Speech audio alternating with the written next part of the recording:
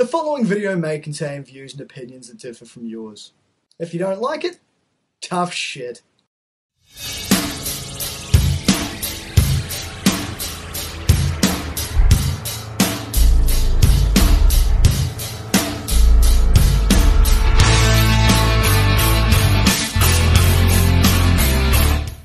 So then, that last Repzilla video I did a lot better than I expected it to do.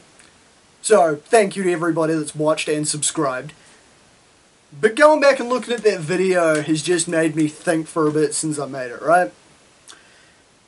Repzilla is kind of funny, in a way. Like, he's a lot like a lot of other bigger YouTubers. You know, like, he's quite like Onision as I compared him to at points in that video. Why, you ask? Well, the biggest one is the lack of any accountability whatsoever, right? Repzilla is not one to own up to everything, or anything, excuse me. He's not one to own up to anything. That's evident in the fact that whenever he's busted doing something scummy, or nasty, or just downright inappropriate, call it what you will, he lies, bullshits, makes excuses, diverts. It's never puts his hand up and owns up to his mistakes. That's what I want to talk about today, is it's a pattern with Repzilla and it's a pattern with some of these bigger YouTubers. That's why I'm talking about Repzilla and his manipulation and his manipulative behaviour.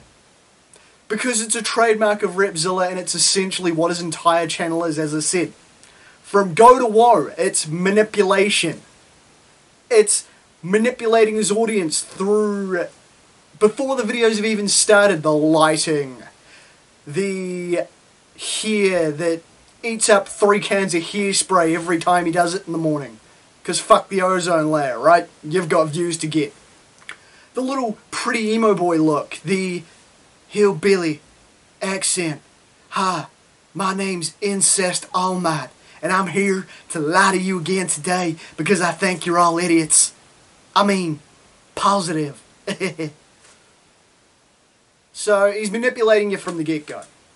So then when he gets snapped in these lies, like the things he says about Marcy, or the things he's done with leafy greens, or any of the multitude of lies he's told over the years, he never puts his hand up. It's always some silly excuse, some ridiculous lie, some asinine bullshit that doesn't make any sense if you've got any critical thinking skills, and he throws it out on the table.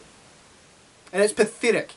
As I say, there are others that have done this. Onision has made it a trademark. Onision's a dead horse because pretty much everybody at this point has accepted Greg's a trash human being. Nothing's going to happen. He's never going to suffer any serious consequences. He wants the attention. It's been years, nothing's been done, so what's the fucking point? Lacey Green did it when she brought Roaming Millennial, aka Lauren Chen, her first bit of fame a few years back. Lauren used Lacey's face in a thumbnail. Lacey filed a bullshit copyright complaint.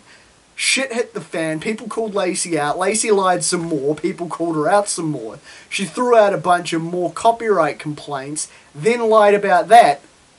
When this shit could have been over in 5 seconds, had she just put her hand up and gone, yep, okay, dick move on my part, my bad. Hell, as far as smaller YouTubers go, for those of you that know must destroy all, instead of putting his hand up and admitting, yep, I'm a nonce, he made the no youest no you you've ever seen. It wasn't a video going, yep, I shouldn't have been such a scumbag. It was, yeah, well, you're calling me out. Well, this guy made this video, you did this. Yeah, well, this other guy, you did this. This other girl, you did this. Screw you. Rather than, yep, I fucked up. And it seems to be a problem with these people. How hard is it to put your hand up, admit you did something scummy, and endeavour to be a better human being? Let's take me. I've noticed that over the last while, I've slowly started turning into a less douchey Kiwi Undertaker Freak 1127 in terms of an attitude. Getting short with people, getting snippy with people, getting pissed off at my friends, not exactly being the best mate. You know what I did? Had a word to some of my mates, apologised and said, I'm going to endeavour to try being a better person. I might fall off the wagon every now and then, I might revert now and then, but the point is, I've put my hand up and said, yep, this is some shit I need to work on, and I'm trying to work on it. I want to be a better person, and I'm trying. As I say, might not necessarily succeed all the time, but I'm making steps because I recognise there's a problem there. But then I'm not one of these YouTubers, one of these big ones, that thinks that if I'm actually open and honest about myself, my core audience of idiots isn't going to like me. And I'm not saying my audience is idiots, I'm saying that people like Repzilla draw in the dumbest people on the planet, and they rub their hands together because they know that's a bunch of people they can manipulate. Your smart ones with critical thinking skills are going to do what a bunch of people have done en masse and unsub from Repzilla. His sub count's tanking, but he's still got a pretty decent sub count. But the ones that are sticking around are the ones that you can say anything to, and they'll buy it because they want to buy it. They want to buy into the false positivity bullshit.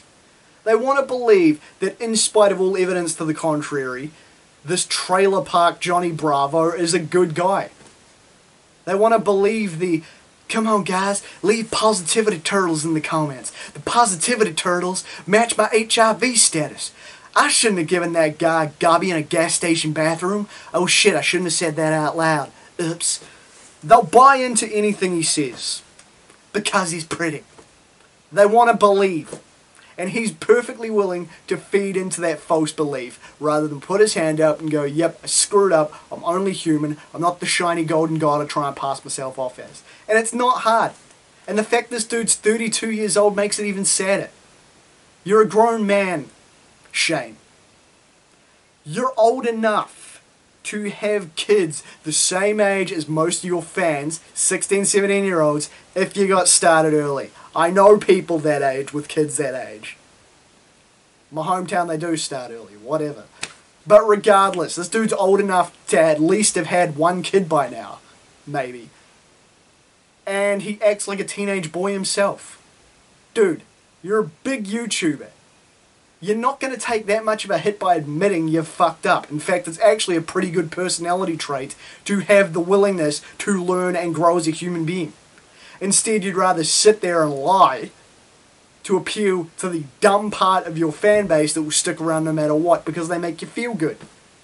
Sometimes being an adult isn't about feeling good. Sometimes being an adult absolutely sucks. You roll with the punches. You have accountability for your actions, Repzilla. You don't take the Marcy thing and try and turn it on Marcy. You don't take the thing with this woman you had a falling out with and go, oh, she's a stalker, and try and get your obnoxious little fans up in her grill. You don't message a bunch of people about leafy greens and tell them to leave your name out of it so you've got crap to rant about, and then just go, I don't know what the fuck you're talking about. You own up to the scummy shit you do, and then you endeavour not to do it again. You learn to be a better person, you don't continue to be trash. And that's the point. And you could almost give the not growing and moving on a pass if you were a young teenage boy like your dress. But you're not. You're a 32-year-old man. Act your age, not your IQ, bro. It's not that hard. Stop lying to everybody. Stop pretending you don't do anything wrong when you know as well as everybody else does you do a lot wrong. You wouldn't be in the center of a shitstorm right now if you were infallible. You're not infallible, bro. You're very fallible. And it's time to grow up and admit it. And maybe you might earn some of that fan base that's pissed off back if you show some damn integrity and learn. It's not hard to do, bro. It's called being a grown-up. So grow up. I'm Damian Skyfire. Till next time.